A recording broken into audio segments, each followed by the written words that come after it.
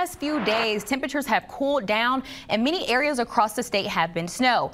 Our 11 News reporter Rebecca Gavosden joins me in studio with some ski predictions from Monarch Mountain, Salida for the upcoming season. Rebecca.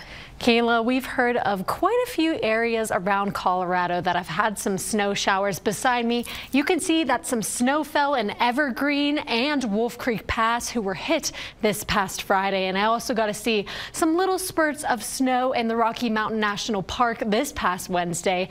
I talked with the assistant director of mountain operations at Monarch Mountain, and you can see past footage from their ski seasons on your screen now. And they told me they're 100% dependent on Mother Nature making that snow, as they're one of the few mountains in Colorado that don't create the snowflakes themselves. The assistant director gave me a look at this year's weather predictions, and he said with what they've seen on their end, it could be a good year for Colorado with snow. That means that the jet stream will be coming across the center of the United States, kind of right through Colorado.